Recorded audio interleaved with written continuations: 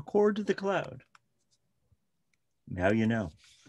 Good evening and welcome to Know Before You Grow, a committee of Petaluma Urban Chat. I'm Dan Like, and as always, thanks to Sharon Kirk, Dave Alden, and the host of other people who make this happen. A couple quick notes. We have been Zoom bombed. We may be Zoom bombed again. If things get weird and your screen goes blank, hang on for a minute or two and we'll get back. If you think I kicked you unfairly, come back in and we'll have a waiting room and we'll let you back in. This evening is the 6th in our general plan series, 20 months of forums intended to help Petaluma residents better understand the topics that will be addressed in the general plan update and become better advocates for the land use future they want for our town. Coming up on June 23rd, the municipal finance context, and then on June 30th, I believe we're making up for that missed session by talking about transportation. We probably have people who are subject to the Brown Act and want to respect the intent of California's public meeting rules. We'd like to keep the conversation guided more towards general land use issues than specific site ones, although I think there'll be some specific site mentions tonight. Thank you to Josh Simmons and Petaluma Civics who are rebroadcasting this meeting on Twitch and Facebook and YouTube and all the places the millennials are. And with that, I'm going to turn to the monitoring the chat for questions and trying to manage the inevitable background kids trumpet practice and turn this over to Natasha Juliana, who has put together this evening's presentation. Natasha, it's all yours. Thank you, Dan, and thank you also, Sharon, for all the work behind the scenes. And I also want to thank Dave for encouraging me to reach out beyond my known circles on the off chance that someone great out there would be willing to speak with us.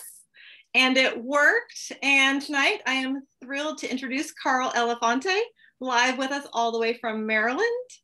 Luckily, he's a night owl, so he's not minding staying up late with us.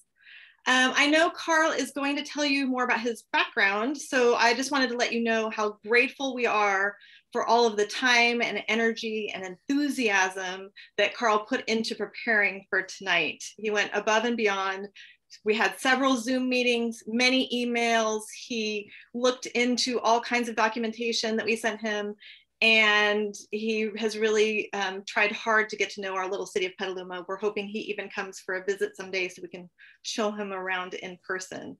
The evening is going to go as follows. We're going to have Carl's prepared about a 45-minute presentation for us.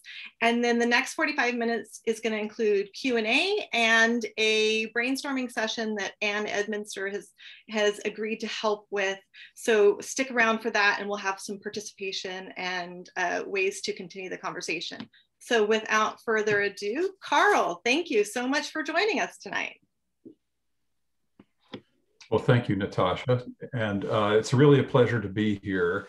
Thank you so much for all the help that you've given me, and then also Dave Alden and Ann Edminster and Dan Like. You know, this wouldn't be happening without all the contributions from everyone to really make this happen.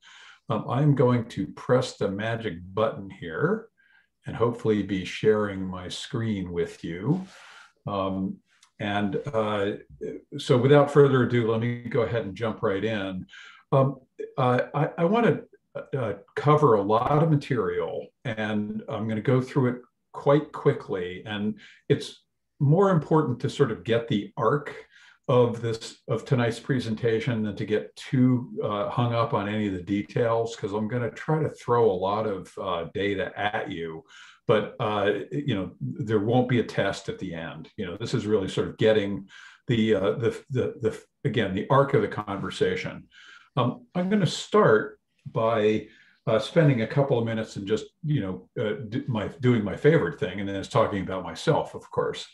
You know, so why in the world would anybody invite me to be part of a discussion about what the future of Petaluma might look like?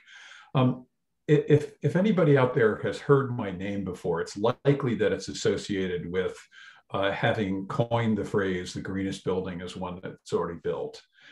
And with that, you really understand two things about me that have literally shaped my career, and that is the importance of sustainability and kind of green appropriate, environmentally appropriate development is about. And then the other is the importance of existing building resources. And that's really going to inform everything I talk about tonight. A little bit more about my background. So I've spent this absolutely fabulous career as an architect, working in some of the most beloved and precious places that you can imagine. Just really, pinch me, just what a wonderful career I've had. So it's really given me a strong, strong orientation to the importance of a stewardship attitude about how we treat the world around us and how the world around us ultimately affects us as people. I'm also very much, as you can tell from the color of my hair, a child of the 60s. I, was a absolutely hair down my back, a card carrying hippie back in the day. And I find a lot of parallels to the world of the 60s that I became a teenager and an adult in, and what's going on in our world today. Really, it is the best of times and the worst of times. It's just this full of miracle and also full of things that are really troubling and we really need to wrestle with and get our arms around. And I'm going to talk about both aspects of that, of our world tonight. I want to quickly mention 3 influences from my college years in New York City, learning how to be an architect. The first is the awakening to the environmental movement. And I'm sure that, all of you are familiar with Rachel Carson and her book, The Silent Spring. And what ultimately, while I was a student in New York, led to the first Earth Day and the notion of environmental stewardship and the rise of the environmental movement. Very parallel to that in New York City at that same period was the rise of the historic preservation movement. The destruction of Penn Station had happened just before I moved to New York City. It was an act of urban vandalism of historic proportions, and it literally led to the political change that allowed the Historic Preservation Act of 1966 to be passed. This vile act gave the political will to create the historic preservation movement in the United States. And then, of course, in New York City, the Jane Jacobs, Robert Moses battle was literally being waged all around me and was affecting the city real time. The proposals to tear down vast sections of the cities were being fought over while I was there. So that's kind of who I am, and you will hear that person speaking tonight. You'll see those influences that have stayed with me throughout my career. So let's get to topic 1 here, the climate crisis. And I want to bring a perspective on it, which again is parallel to those formative years in my life. And the world that John Fitzgerald Kennedy faced as he became president of the United States. Everybody remembers parts of this speech, particularly the ask not what your country can do for you, but what you can do for your country. That was actually just after the real crescendo of the speech, which was this part of it, where he talked about the impending danger, the existential danger of nuclear holocaust as a result of the Cold War that he faced. And his attitude, expressed in these words, was that his generation had been granted the opportunity to deal with this. And our generation has been granted the opportunity to deal with the climate crisis. We got picked. We didn't get to volunteer. We got picked to take care of this crisis. It's our job to do it. We have to do it now. Let's bring a Kennedy attitude. Let's take the threat of nuclear weapons and turn it into the promise of the space race. Turn the weapons, nuclear arms race into the space race. That's what we need to do with climate change. The hour of maximum danger is something that means a whole lot different thing to us now after having gotten through 2020. We've literally seen a situation that required global cooperation to address a direct and immediate existential threat to the whole human race in 2020. How'd we do? Did we get an A on that? I don't think so. I think we really have to ask ourselves, are we really prepared? Are we ready to bring to bear what we need to cooperate on a global crisis of the dimension of the climate crisis? This was a warning shot across the bow. The nuclear holocaust hour of maximum danger is much easier to get your brain around than the climate crisis is. The climate crisis is in everything we do.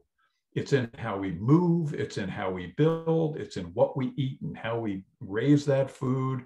It's in everything we do. And that means an incredible paradigm shift in every field. Are we ready to do that? Can we do that in such a way that we see a positive outcome from it? I'm not going to spend any time on the dire facts of the climate crisis. If you don't understand the existential threat that it is, there's plenty of information out there. If you're not worried about it, you should be. Get worried about it. Get motivated about it, because it's unbelievably important, and we've been asleep at the wheel for a long time. Been asleep at the wheel for 50 years. It's time to get busy. Who better than Al Gore to make this statement that we have to get the political will aligned with the scientific necessity of what climate change requires in us. You know, I have to tell you, it brings a tear to my eye that hanging chads prevented this country from having climate change be its #1 priority in 2000. It's terrible. We've lost 21 years. We need to make up serious lost ground. 50% of the carbon in the air was put in the atmosphere since 1980. We've doubled the problem since 1980. So it's time to act now. Bill Gates, is someone that has a certain amount of credibility in certain circles. And his book that defines the sort of scope of the crisis, I recommend it as a resource. We have to change everything. We have to alter it. So let's get busy at it. There's a lot of work to be done. Every country, and by the way, every city, every community, every corporation, every organization and family and person needs to change its ways in order to get our hands around this problem. If we can't make it something positive and give ourselves a reason that will benefit us to do it, we're not going to do it. So we have to find that silver lining here. So let's talk about that. Let's find that silver lining a little bit. It starts with recognizing that climate change is interconnected to many situations in our world that need attention. I live in the Washington, D.C. area. This city has serious, intransigent social, economic, and environmental issues that it has not done a very good job with for a long time. We've been cleaning up the river for 50 years. You still can't swim in it. How long does it take to clean a river?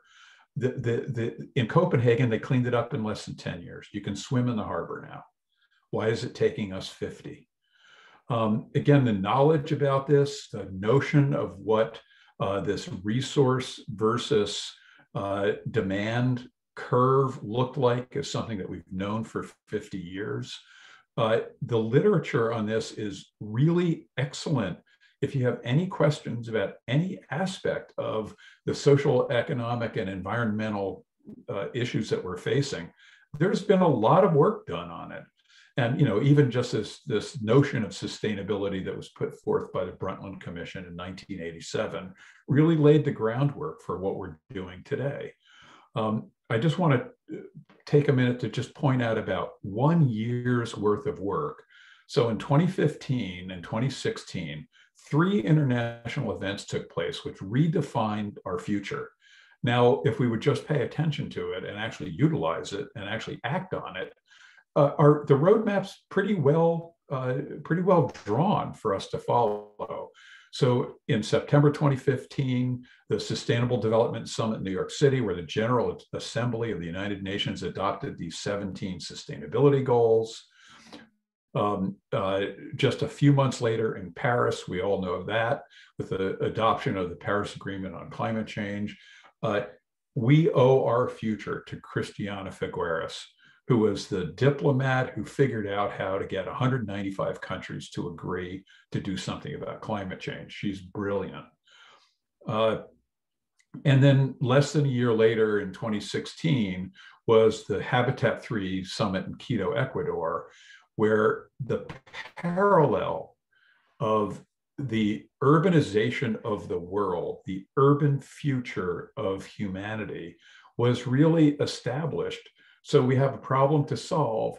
We have to solve it with our cities, because by the end of the century, 9 in 10 people are going to live in cities. So whatever the problem is that we're going to solve, we have to solve it with how we treat our cities, and how our cities will therefore shape what we do.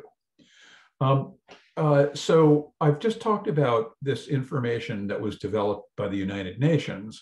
We all know that the United Nations is just a bunch of ill-informed, self-involved bureaucrats that don't have anything to do with our lives.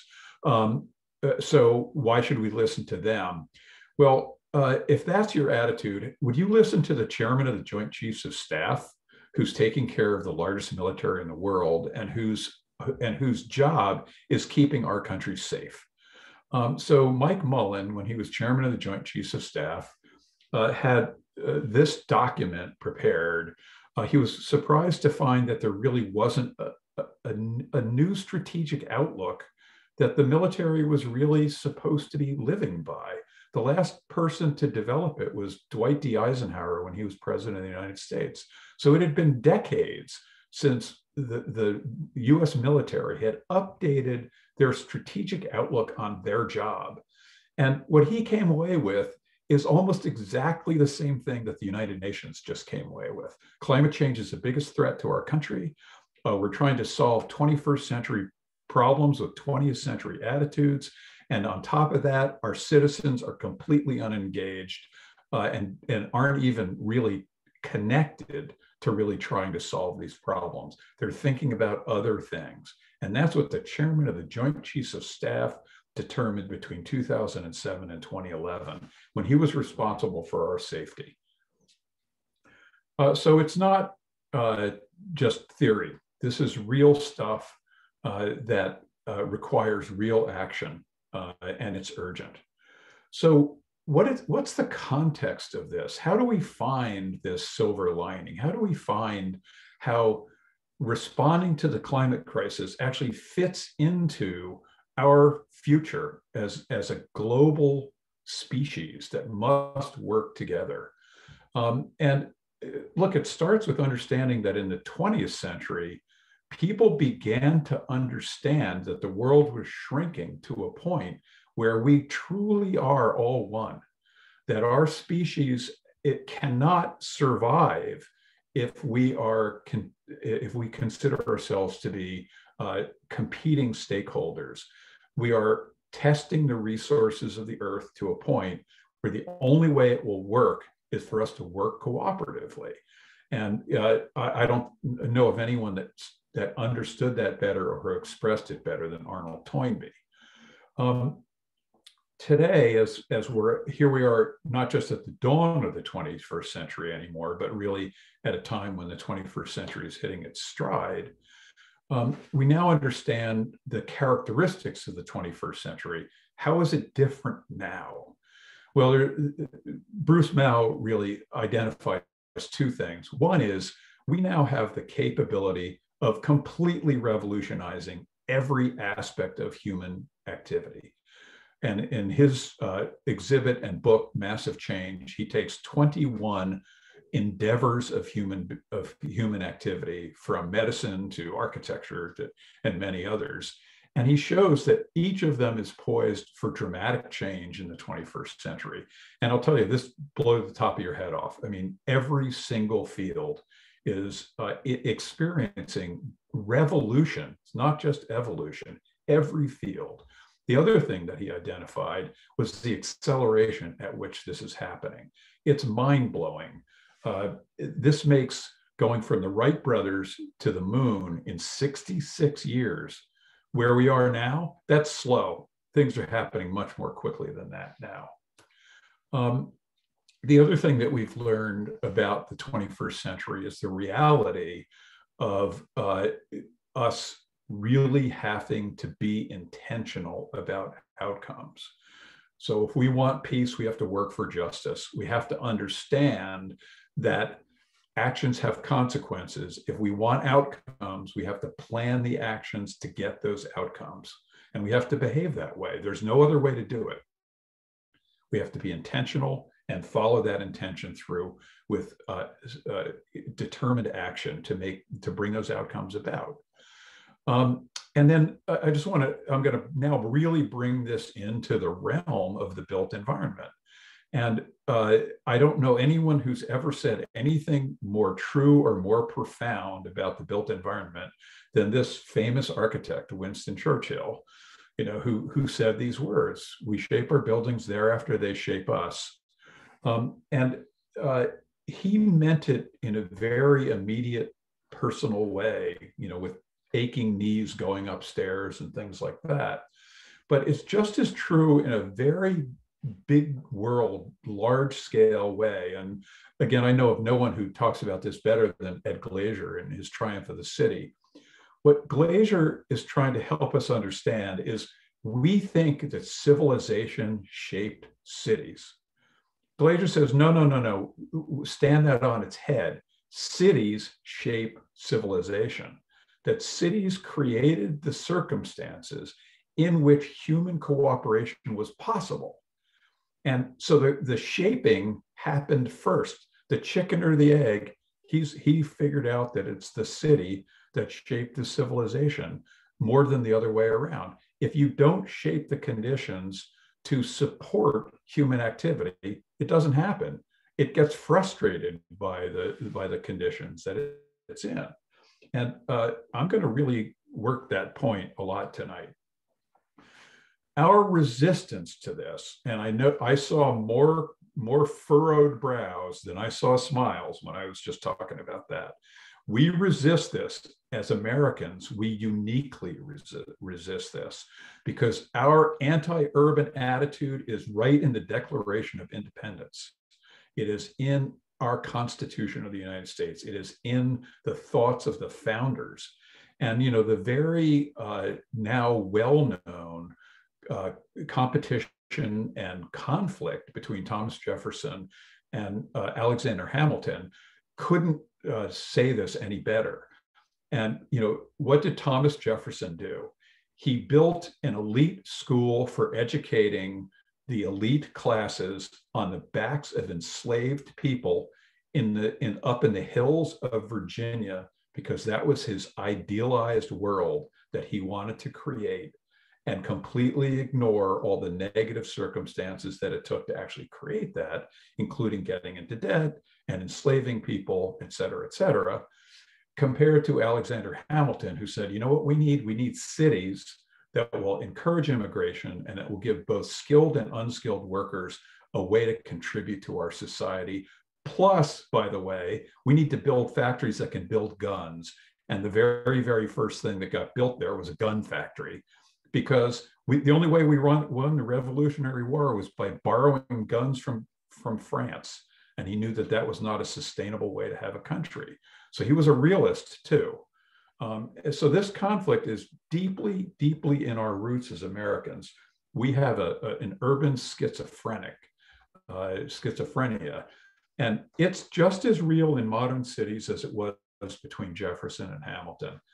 The battle between Jane Jacobs and Robert Moses.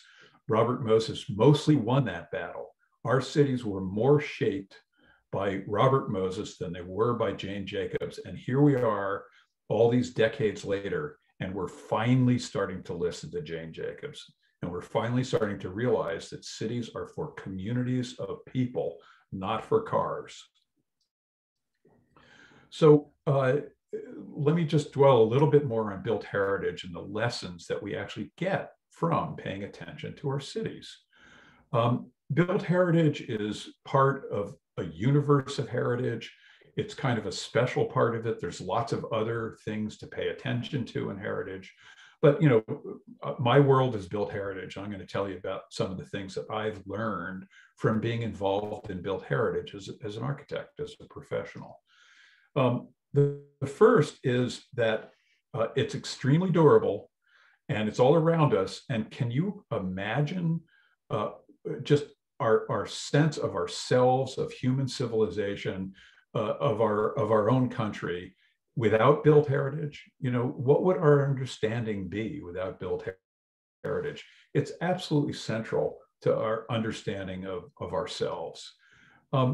It's also beyond the icons. And there's probably not a better story to tell than the story of Mount Vernon, which is actually the first historic preservation project, was the preservation of Mount Vernon, which was literally falling apart over almost 150 years ago. And the desire to preserve the story of George Washington. Well, in the last 30 or 40 or 50 years, that has turned into the desire to tell the whole story of George Washington, and recognizing that he enslaved more than 300 people in order to be able to have that great house on the hill and to become the great person and the founder of the nation that he was. He was also an incredibly innovative farmer. He was also the largest distiller of whiskey in the United States of America. You know, these are dimensions of him that have nothing to do with chopping down cherry trees, but make him a real person and make him a legacy that is far more interesting than the myth about throwing silver dollars across the Rappahannock River or about chopping down cherry trees. The truth, the whole truth, and nothing but the truth. That's what we can get from paying attention to heritage, and particularly built heritage. The other thing is, because of the durability, built heritage is living heritage. And I am preaching to the choir. You know this from being a resident of Petaluma, that this is your world, that you know, the environment that was created in decades and even centuries before still shapes the character of your community to this day.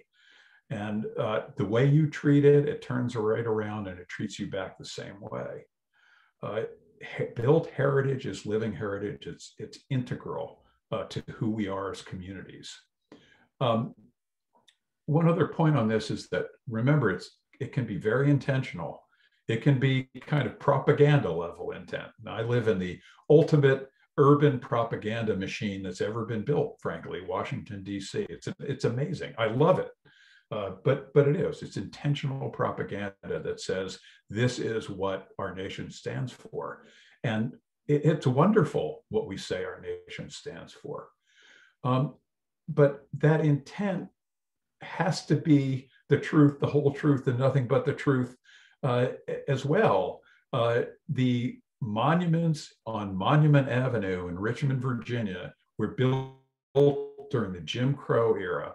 They were not monuments of pride. They were monuments to traitors who, really, they tried to destroy our country. These are the people that we have a Monument Avenue for in Richmond, Virginia. Where's our value system? We have to really understand what these things really stand for. And we got a big dose of that in 2020. These photos here, the one on the left is from Richmond, Virginia. On the top right, that's from Bristol, England, where they threw a slave trader statue into the water. He was one of the founding fathers of Bristol, real important guy, kind of like Mayor of Bristol, but he was also somebody in the slave trade. They threw his statue in the water just the same time that the same things were happening in Richmond. And then the others in Montreal, Canada, another slave trader. And then the last thing I'll say about built heritage is that it is being destroyed as we speak.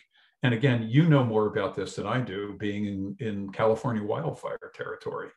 You know, the two photos on the bottom are from my world, with Annapolis, Maryland, and Ellicott City, Maryland, being devastated by flooding, even when there's no flood, even though when there's no rain. sunny day flooding from high tides, and then also very devastating rainfall. So our built environment is in the crosshairs of climate change. We have the opportunity to apply our stewardship attitudes to this built heritage, but not just from a heritage standpoint, which is super important, but also from a climate action standpoint. So let's drill into that a little. What does that look like? So we have to follow the decarbonization roadmap. And basically the story of the built environment and with decarbonization of the built environment is actually quite a compelling story. Since the oil embargo in '73, because we've been paying attention to energy, we have been making buildings much more energy efficient, and we've actually been lowering the carbon footprint of the built environment without ever even really intending to do so in the process. At the Paris Agreement meeting in 2015, this story of the American building stock between 2005 and 2015, adding 14 billion square feet of new building and not consuming more energy because we were building better buildings, was kind of the talk of the town. It was a very hopeful story about what could happen in climate change response. What we need to do in the built environment is very simple. We need to figure out how to operate our buildings without releasing carbon. So how we heat them and cool them, how we make hot water, the way we cook, the power that turns our lights on and runs our computers. What we make them out of needs to be zero carbon. So in other words, the industrial sector that supports the building industry needs to be zero carbon. And we need to get whatever power that we need to operate these incredible cities of ours and these amazing buildings of ours. We need to get that power from renewable resources. It's a pretty simple formula. We also know that even since Paris, the numbers are telling us it's more urgent and that we need to move things along quickly. 2050 is not the date, it's 2040. We need to stay below 1.5 degrees Celsius, not 2. The consequences of 2 degrees are too dire. We need to really ramp it up. So buildings, how do we get buildings that are carbon smart buildings? And I want to start just by saying, just like with the Arab oil embargo, let's think about this as we design buildings. Can we design buildings that require less energy? Can we design buildings that work better with the weather and the climate and the environment to just simply not need this giant fix of energy all the time? And the answer is absolutely. And the building stock is a great lesson. It's a textbook of how to do that. And some of these lessons going back literally thousands of years. What it means to create a zero net energy building, we understand how to do this now. And we know with new buildings like the Bullitt Center, that is still in a way kind of one of the real poster children of how to do a net zero energy building. But even the Wayne Aspinall Federal Building in Colorado, it's a historic preservation project, but it's a zero net energy building. We can do this in many, many building scenarios.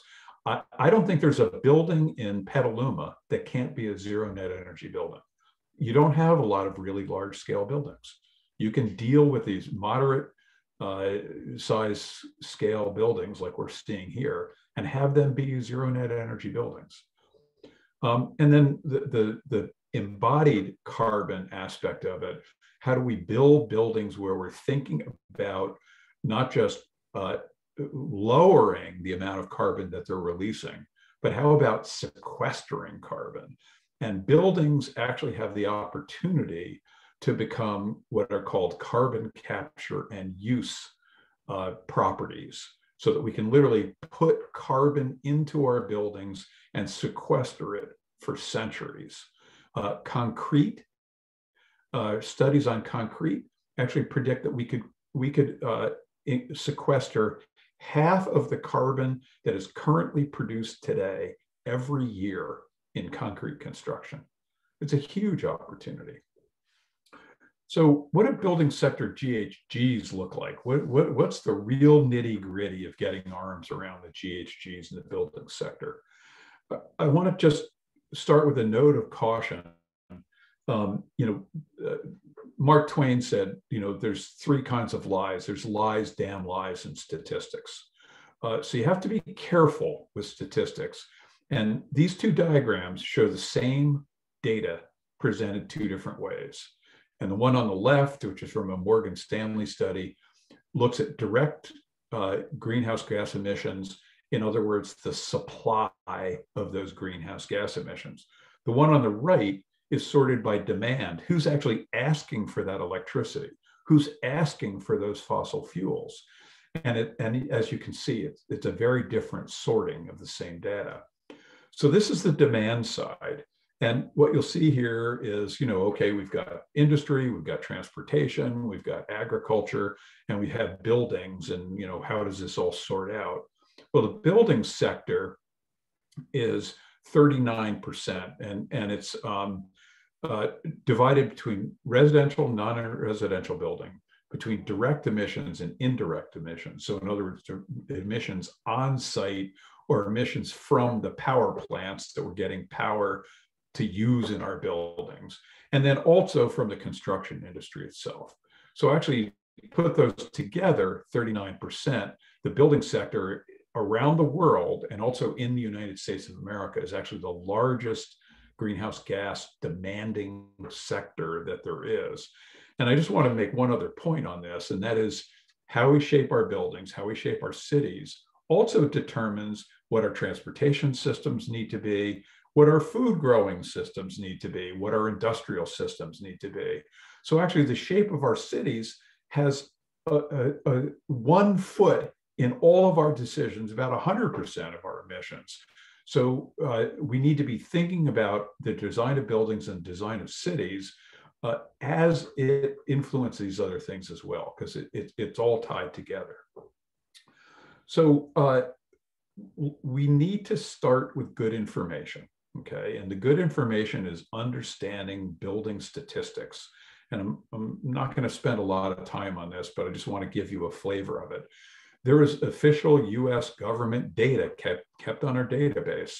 The database that you have about the buildings in Petaluma is one of the most important data sets that you need to be able to figure out what your actions need to be. The US building stock, it's about 60% single family houses. We're about the only country in the world that comes anywhere near that number, heavily leaning towards single family houses. And from what I've seen of Petaluma, having Googled around a bit, you're probably in the same boat, heavily single family houses.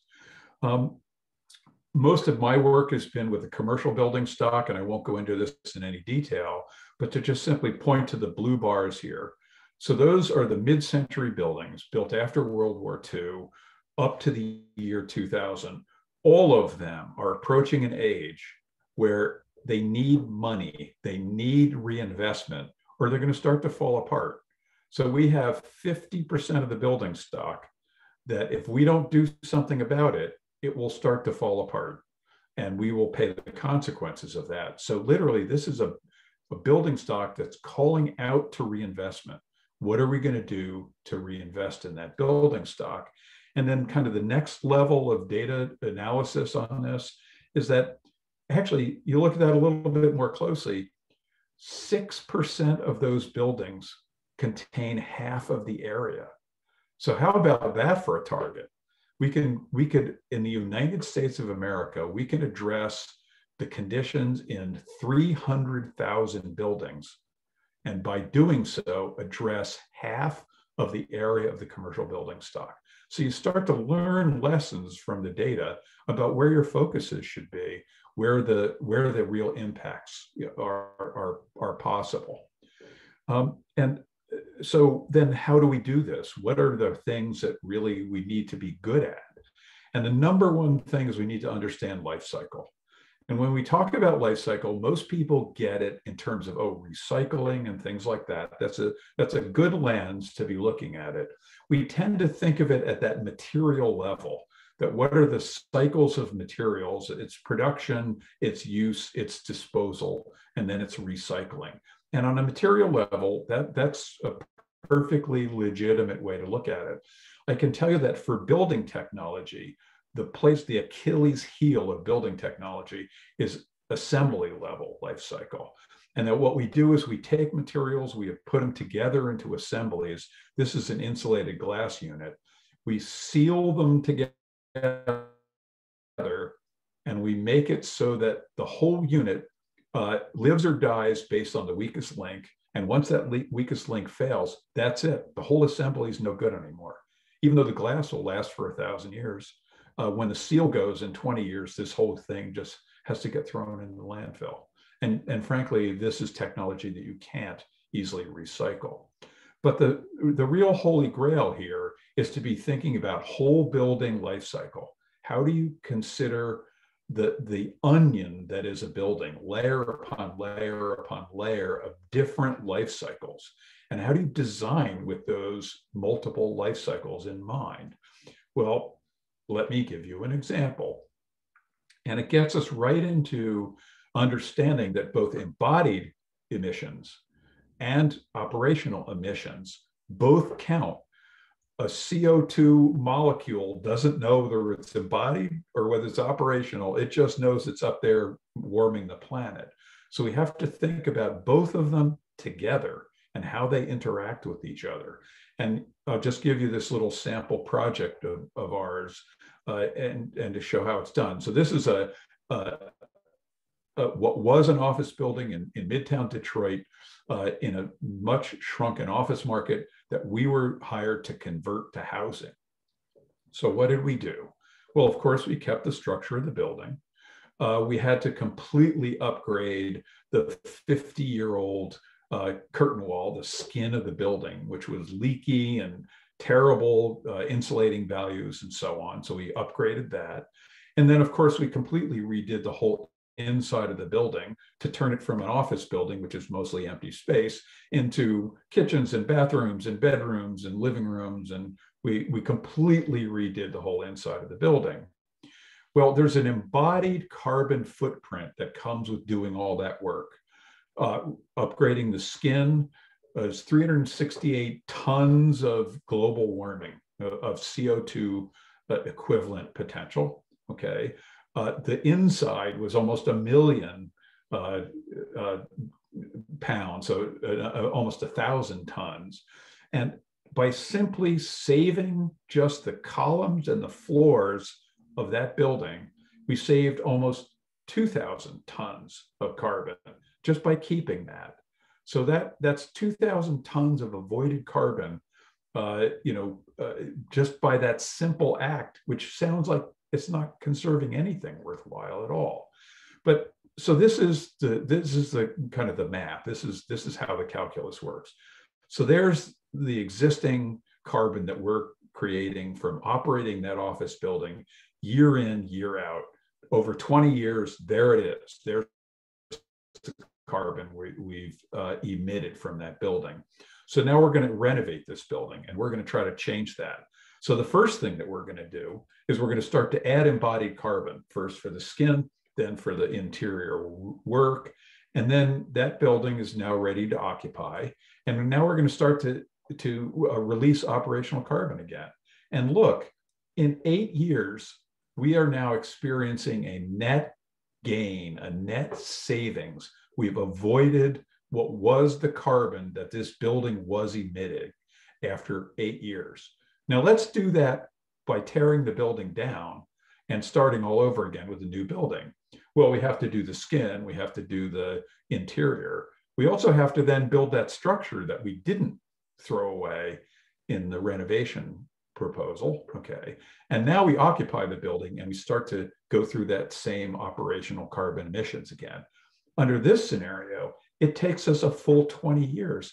In the 20-year window that we have to solve carbon pollution, we've done nothing by tearing that building down and replacing it with a new building. We have saved 0 carbon atoms. So is that a good plan? There's no benefit to it until 20 years out. We have to be doing better. And it's this combined calculus of environmental impact that we've learned through life cycle assessment, in this case, global warming potential, between the 2 scenarios. So clearly, the renovation scenario is the climate smart scenario here. So I just want to conclude with this kind of where I started. Let's not waste the climate crisis. We have to change everything, everywhere. It's going to affect everyone. Let's be smart about it. Let's understand how to leverage it for the maximum benefit to ourselves and our communities. It's a huge undertaking. Back to Bill Gates. This is that Morgan Stanley study that I took the diagram out of. Morgan Stanley, this is 5 innovative technologies that they think are important climate technologies, okay? And they're saying, come join us and invest in these technologies. $30 trillion over 10 years. $30 trillion over 10 years. 5 technologies. This is a big undertaking. There are people sharpening their knives to make a lot of money out of climate change, okay? This is how it works in this country, okay? Let's not forget the interconnectedness of all these crises. So, you know, if we're going to have peace, we have to work for justice here. We need to understand how to connect these things. And I'm just going to end this with a little anecdote back to the importance of shaping the built environment. So back in the post-Civil War era in the United States of America, our cities exploded. New York City went from 30,000 to 2 million in less than 50 years, okay? From 30,000 to 2 million in less than 50 years. Can you imagine what the city looked like after that? It was a mess, and people were dying. Almost 2 out of every 3 people were dying from preventable infectious disease. It was an existential crisis. It was an urgent public health crisis that cities like New York, and every city, and I'm sure San Francisco was experiencing the same thing. So what was the solution to this? The solution was changing the infrastructure, changing the built environment, changing the cities. So by 1940, which is when penicillin became available to the public, in other words, the medical solution to infectious disease, by the time the medical solution was online, the number had dropped from 64% to 11%. Why? Because of changes in the built environment. And we have exactly the same scenario today. We need to change the built environment to create the conditions that will solve the climate problem. But while we're at it, isn't it also the opportunity for us to address all of those other intransigent social, economic, and environmental concerns that are these interlocking crises? And just like John Kennedy, it's time for us to turn the arms race into the space race for climate change and find a way to confront this hour of maximum danger by welcoming it and really getting our arms around it and turning it into an engine to do good in our society and in our very own home communities. So that's my presentation. And I hope at least a couple of you are still awake. And I would be happy to take a couple of questions. I know that Dan is going to somewhat kind of consolidate. And so let's spend the next 10 minutes or so just addressing this presentation. So I don't see anything in the chat room, but I did notice that Pete had his hand up and then dropped it. Pete, can we put you on the spot? I was just putting up the hands clapping icon. Ah, yes. Yeah. Somebody else has a hand up. Somebody speaking for Sonoma County Conservation Action. Go ahead. Yeah, this is Steve Burlbow, and I'm working with a similar problem that relates to the conversion of the automotive fleet to electric vehicles. And they're having a terrible time accounting for the fact that batteries in electric vehicles embed a whole lot of carbon. Yeah.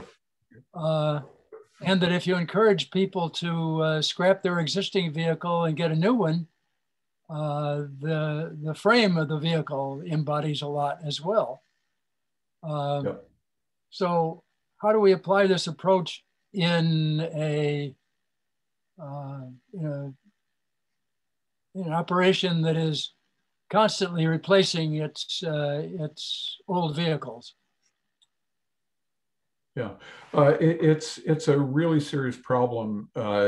Probably kind of at the invention of the Prius. I used to do a slide comparing driving my crummy old Ford Taurus versus replacing it with a wonderful new Toyota Prius, and the fact that in the life of that Prius, I still would not make up all of the greenhouse gas releases from having built the Prius. So this understanding of how to balance operational emissions and embodied emissions is not one that's well understood, and it has implications on every front.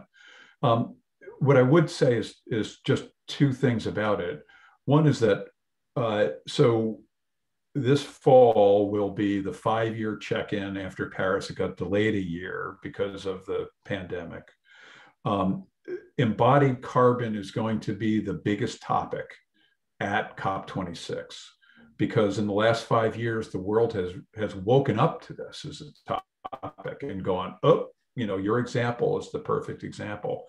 The other thing to say is that industry has also woken up to it.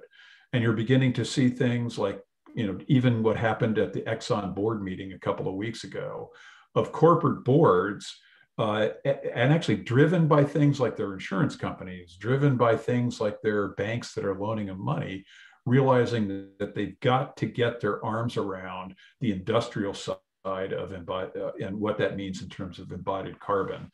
In the architecture world, the number one example of this is what are we doing with the materials that we're building out of? And the kind of two directions that you see there, and actually, around Petaluma, you're definitely seeing the first one, which is this whole notion of building with mass timber, building with bio-based materials that sequester carbon as a result of their bio-based production by nature. And then the second is alterations by the industrial processes for things like concrete. And both the manufacture of cement, which is the worst part of it, is about 60% of the carbon pollution of concrete, even more, sometimes more like 70% is from creating the cements. And then also in the creation of actually, I'll call them synthetic aggregates. It's actually taking recycled concrete and having it sequester additional carbon because it is carbon, calcium carbonate. This ability to really retool the industrial sector, it's out there. And I'll just give you one more example. In the US, we have about the greenest steel in the world. And why do we have green steel? Because we manufacture it with electric arc furnaces, not blast furnaces. And why do we do that? Well, because we stopped investing in furnaces a long time ago when the steel industry fell apart. And as a result of that lack of investment, the only investment that happened were these really small scale investments in these little plants. And they couldn't afford to do those big blast furnaces. The scale wasn't there. So they started to do the small scale electric arc furnaces. Well, they can actually be powered with renewable energy. So sort of we fell into a greener way of producing steel because we were failing to keep up with the Joneses worldwide in the steel market. So there's some hopeful signs out there that we can actually begin to really get our arms around understanding this relationship between operational and embodied carbon.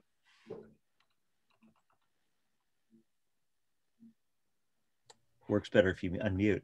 Bill Wolpert asks, how do we adopt our code, general plan, and zoning to keep pace with the change we need to make?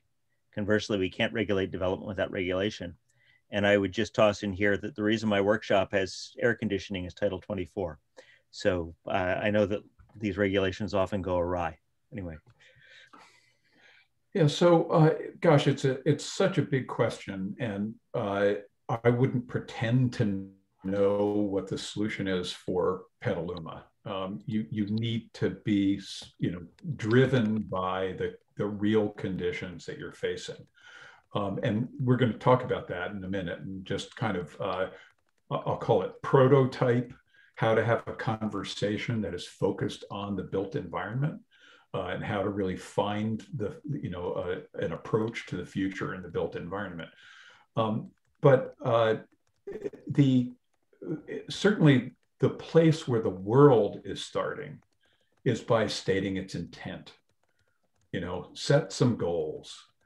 And, so that's what the Paris Agreement did. And the Paris Agreement basically set two goals. One was an absolute impact, which is we don't want to raise the temperature more than a certain amount. And then the other was a time frame. And we really feel like we need to get this solved, but in what was then a 35-year period. So that's not a bad model to think about. I've done budgeting that is part of the kind of the 5-year update to Paris. So the UN itself said a couple of years after Paris, our model of how we're going to get there is not very clear. We need to be thinking in clearer terms. So the GAP report that they issued in 2018, they basically came back and said, you know what, instead of having these kind of vague intents, let's get real. We have 340 billion tons of carbon that we can spend in the world. So 340 gigatons of carbon before we will exceed any way to stop global warming. So that's our budget. By the way, we're spending 50 gigatons a year currently. That only gives us six and a half years to get it corrected. So we've got to start to make those reductions very quick. But by understanding what the total budget is, it now gives every country how much do we really get to spend? The United States get to spend 15% of that.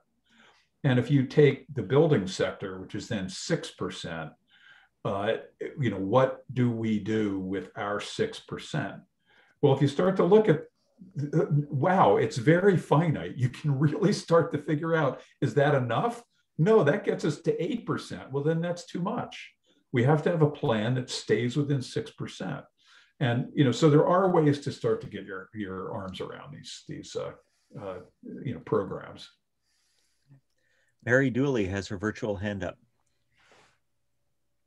Mary, you're muted and on. Thank you. Just an excellent talk. And I love all the sources that you listed, and it's just a great study list. My question is, with the latest, well, I don't know how late it is, but the news about the shrinking population globally, in Petaluma, we have a very big housing demand. So we are under the gun to build housing quickly, and a lot of it. And what I'm imagining is in one generation, that need will go away. So the idea of an adaptable building seems like the only way to go. And I'm just wondering if you have any thoughts on that. I mean, we have some big boxes in town. We don't have, they're not zoned for housing, but it seems to me that adaptability is the key to all of this. I'd like to just hear your comments and thoughts on that. Thank you. Yeah. Yeah, well, if you're looking for a job and you decide to move to Washington, let me know. I'll try to get you a job at Quinn Evans Architects, because you obviously are brilliant, and you got right to the heart of the matter.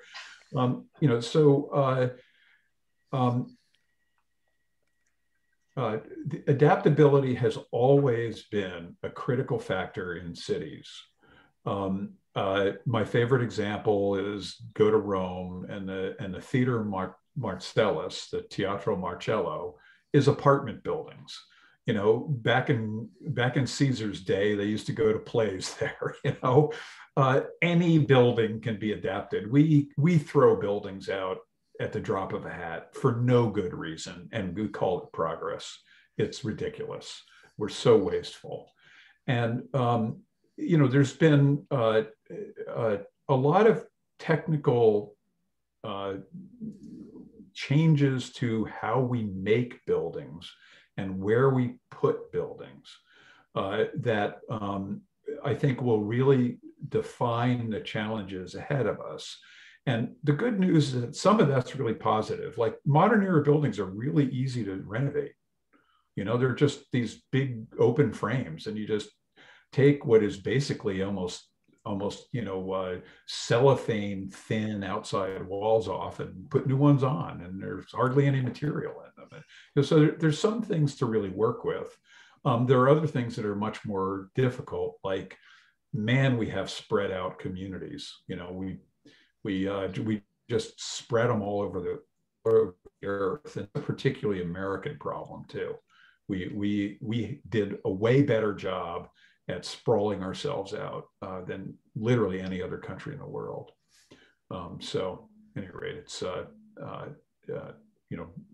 big topic. I'd actually like to switch gears here now, if that's okay. I know that there's other questions. I hope that to some degree we'll actually get around to them, because I want to, again, kind of prototype. Let's talk about some things and recognize that the building sector, the conditions in our built environment, are going to influence everything. So how do we have a conversation that is sort of, centered on understanding that we need to understand the conditions that we're creating in the built environment to begin to address those issues? And Anne is going to share her screen now and become our recorder of record.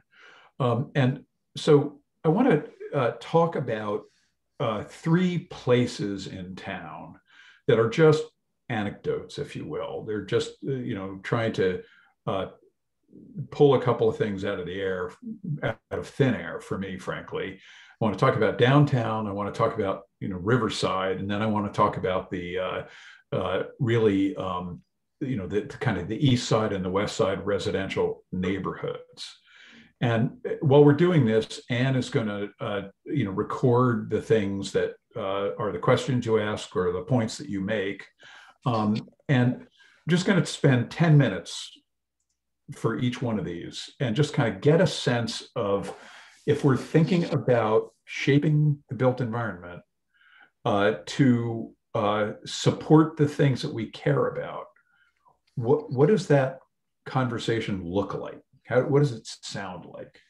So the first thing is we're going to talk about downtown, and I assume that I don't have to go to great lengths here to define downtown for you. You got the iron fronts, you've got downtown, and let's start by spending a few minutes and just talking about the community character of downtown. What about it is wonderful and important and needs to be protected? And what about it is not the way it should be? And we would really like to see that evolve. So somebody answer one of those questions with a thought. And I'm going to have to ask you to, let's see, Dan, can you identify people raising their hands and then get them to... I am scanning through the list right now, waiting for somebody to speak up.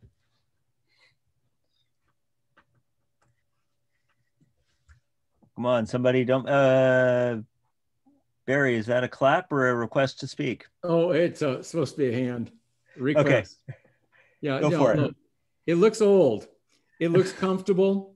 It looks aesthetic, and it's human scale downtown. It drew me in right away. Yeah. So there's stuff to be protected there. Would you say it's kind of central to Petaluma? And yes, it's absolutely central to Petaluma for me. I live on the west side, so it might be different for some residents. Is it critical to, I'll call it, the stories of Petaluma that help you define who you feel like you are as a community? Well, yeah, it's historic downtown Petaluma. That's really central.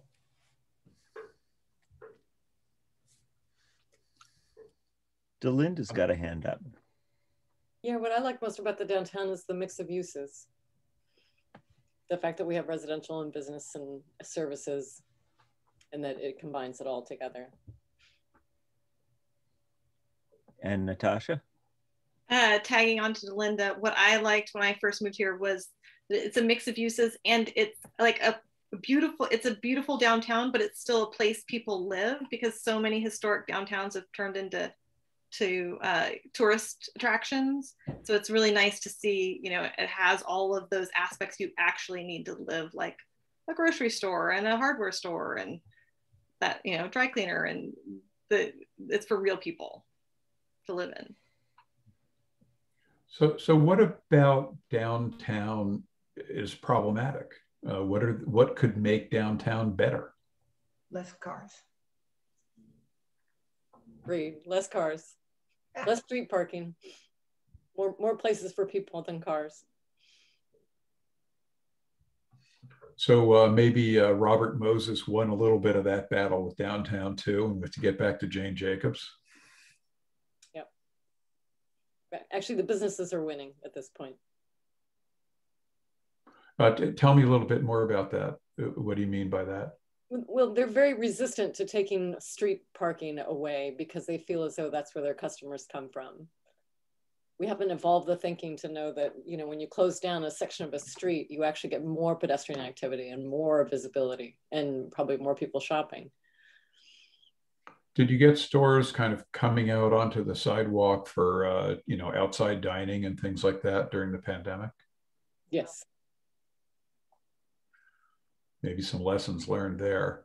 Yes, a good lesson was learned along the riverfront, because Water Street was not used at all. And then during the pandemic, all the restaurants who backed up to it came out, and now it feels like a beautiful, you know, European promenade with everybody out dining along the river. And it's like, why didn't we do this before? So this is a beautiful start to a conversation, and I'm just going to kind of keep us moving along here, because the idea is to not really get to an answer, but to just get a sense about how to have this conversation in the sense that, you know, what you just talked about, it's really clear that you guys get it, that the conditions that you have in this vital part of town really determine a lot about who you get to be as a community, how you get to behave, you know, and, you know, just the opportunity that you have to run into somebody and, you know, stop on the sidewalk and have a nice conversation and not feel like you're going to get run over or whatever. So let's talk about the climate change side of this as well. So do you think that there are things about climate change that are risks that are going to threaten those conditions in downtown? Are you worried about climate change as it might affect downtown? Sea level rise.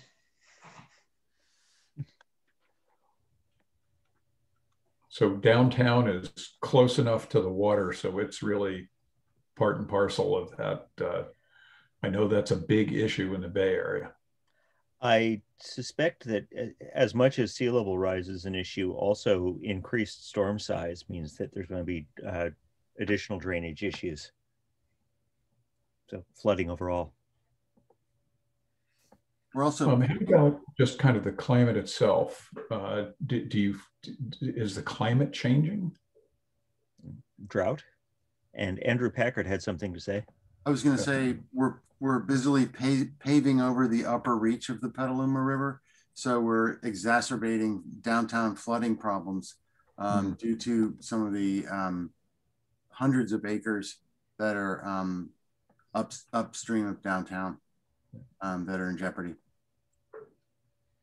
So let's think about downtown and the way it is, the characteristics that it has, that could potentially be assets for just resisting those areas of risk.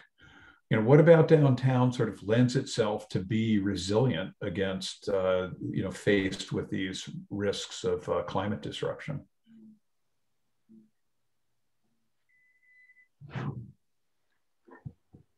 Are the buildings nice, sturdy buildings that, you know, is this a relatively fireproof area that is not going to be consumed by wildfires? I mean, you know, is this high enough out of the water so it's maybe not going to get the first place that gets flooded?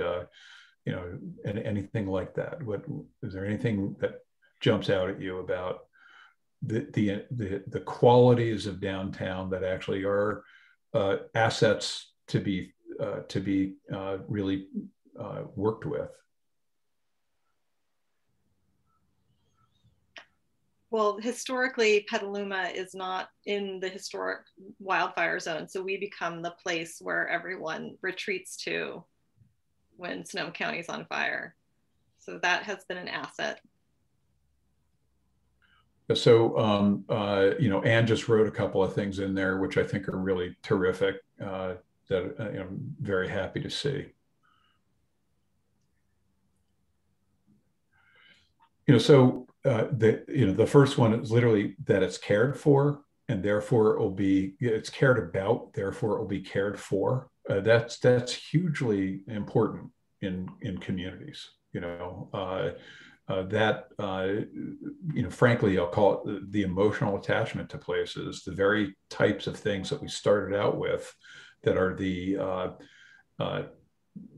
things to be protected about the community character of downtown. Those things will motivate taking care. Those things will motivate, you know, keeping that viable and keeping it adaptable. I want to continue to move on, you know, this,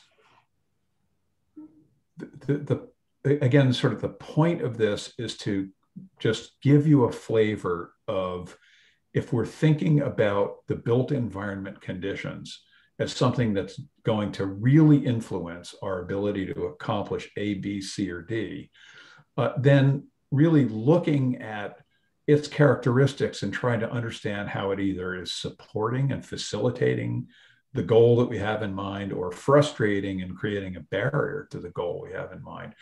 It's a really important determinant. And I'll just go back to the, you know, Ed Glazer. Is civilization shaping our cities, or are cities shaping our civilization? And Anne, I want to move, and I think for the sake of making the conversation be more different, let's go to the east side, west side, and let's talk about the residential neighborhood. So let's go ahead and skip over Riverside for a minute, because Riverside, frankly, is the easy one. Let's deal with the little bit harder one. So I have here this east side, west side neighborhoods, recognizing that to some degree or another, in terms of historic development, the character of the development, how sort of car-oriented it is, the era of the houses, and so on, that to a certain way, you really have almost sort of two towns, the east side town and the west side town.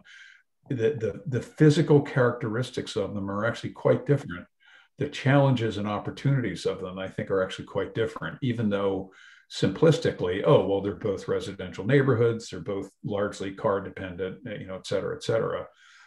So talking about them as having things in common is fine.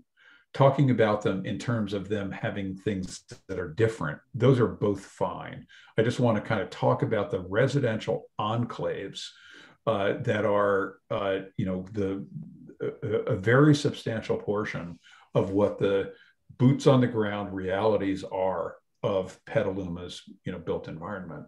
So, you know, for these east and west side residential neighborhoods, what are the community character aspects of those things that are really important and are good and need to be protected?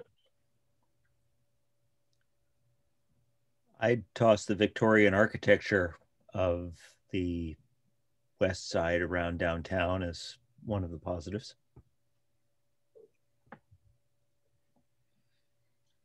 Somebody described to me a positive way of looking at the character of the homes on the east side. I could say that I think that one of the positive aspects of the east side development is the way that there's open space along the watersheds that has been preserved. Great. Adeline, you've got a hand up. Yeah, I was going to say the east side has traditionally been more affordable, so it's more diverse. Great.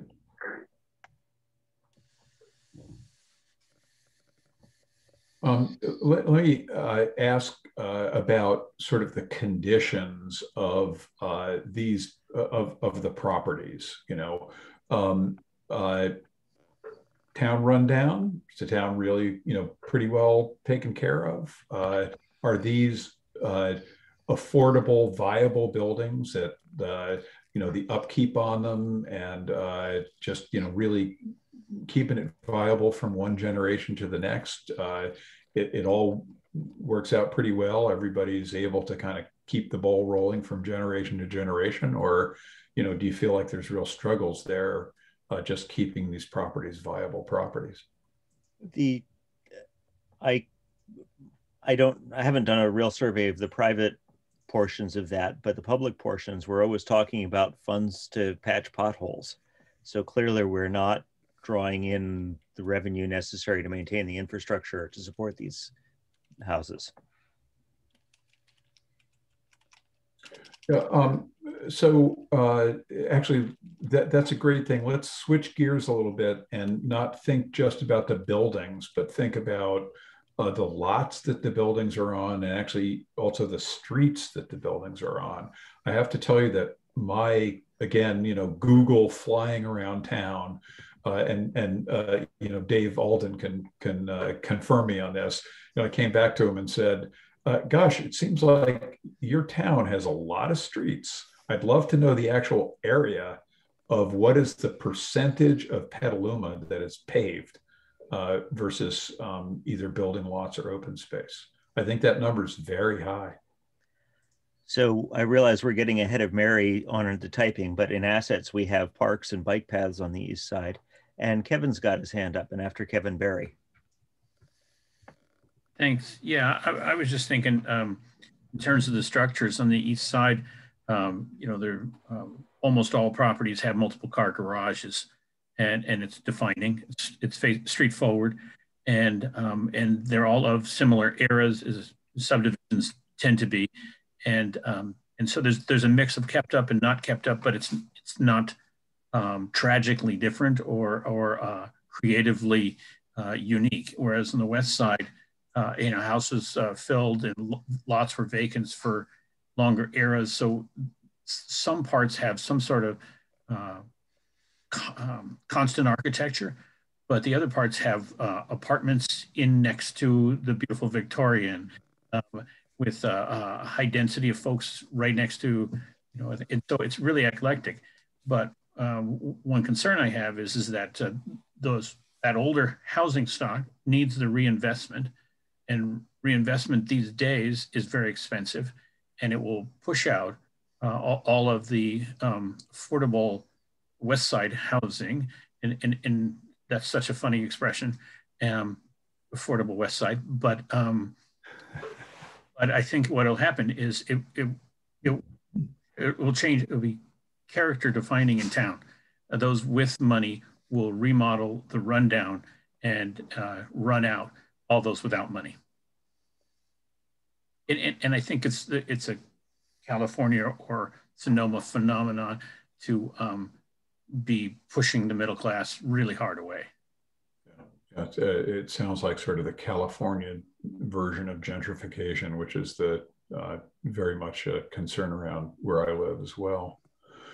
So I just want to go ahead and switch gears and let's talk about climate change and the risks and assets aspects of it. So how do you think that climate change affects these residential enclaves? How is it going to affect life? Well, if I could make one point, Dan. Go ahead. Yeah, I think it'll affect the West Side sooner. The West Side is more political and more engaged, and will feel fear a crisis imminent. And the East Side is more of a commuter town, and will be a little slower to the party, a little slower to the realization, and will continue to have two towns based on how concerned each party is. So it sounds to me like the East Side is the first candidate for the electric car chargers to be installed. Barry's got his hand up. Thank you. Well, actually, first of all, with comment made in the larger picture. In my more direct personal experience, I live on the West Side. I've lived on the East Side also. I've spent time bike riding and walking on the East Side. And if you're out of your house, you live on concrete, and that gets hot. And I feel so, they have great bike paths and on the waterways on the East Side, which I envy. But if you're going down streets, they're wide, they're concrete, they're hot, they're barren, they have very few trees, and the few people I see aren't talking to each other. I just think it seems like an oppressive place to live as it gets hotter. Delinda, did you actually still have your hand up, or is that an accident? And Veronica has her hand up. Yes, I was just saying, I think in terms of zoning, we're gonna probably maybe looking at the East Side as creating more neighborhoods by creating more accessible amenities closer to where people live. It's going to be something that we're going to need to look at as the climate, as we heat up. So the advantage the East Side has is that it's higher above sea level. So the West Side might be panicked more and taking more measures, but we'll go underwater faster. So East Side might be the place we all end up.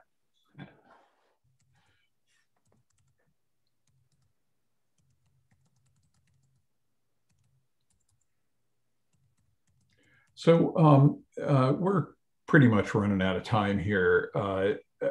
So I just wanted to kind of wrap this up to say, again, this is obviously very much on a brainstorming level, but it is the type of conversation that's very important to have. That I've started these conversations with kind of this strength and weaknesses, opportunities and threats discussion about community character, because it's way easy to just get into the nitty gritty of all the little technical things that need to be solved. And you lose the forest for the trees so quickly when you do that. We are confronted with, and I can't use this terminology frequently enough, but we have to retool everything that we're doing, our transportation, our industry, how we put our buildings together, how we operate and alter our buildings. We have to retool everything. And we have to do it everywhere. Every building in Petaluma needs to become a zero net energy building in the next 20 years.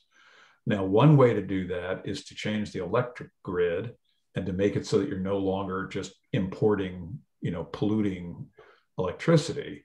But another way is you have to get like the natural gas out of the town. All the natural gas appliances, they all need to go. There's no such thing as a zero carbon gas stove. There's no such thing as a zero carbon gas water heater or boiler. That whole infrastructure, that has to go, and it's got to go by 2040. So there's some big sweeping important things that need to get done, and it's so easy to sort of get lost in that, like, oh my God, you're going to take my gas grill away, over my dead body. And the only way to have that conversation and to really have it be open to everybody and fair to everybody and meaningful to everybody, and give us a chance to actually find the common ground that we need to really move forward, to retool everything everywhere that's going to affect everybody, is to really start with, what is the character of our town? Who are we? Who do we want to be when we've made these changes? And really get to, therefore, what's important to us, and really to the things that matter, and the things that we realize that we can and will let go of. So I hope this evening was useful to you, and will help you move forward. You have a wonderful town. I can't wait to come and visit there. And you have a wonderful group of community leaders that are behind this Know Before You Grow effort, who are really trying to do the right thing and are putting tremendous amount of time and effort to try to get your community the resources that it needs to really do the right thing. And it's just been great to be a part of it tonight. And I hope that this has been useful for you. Thank you so much, Carl. I really, really appreciate all the time. It's been wonderful getting to know you over the last few weeks. I hope we can stay in touch. And I do hope that you really do come visit us out here in Petaluma. Dan, do you have any last minute announcements you want to make about upcoming, or that just happens at the beginning?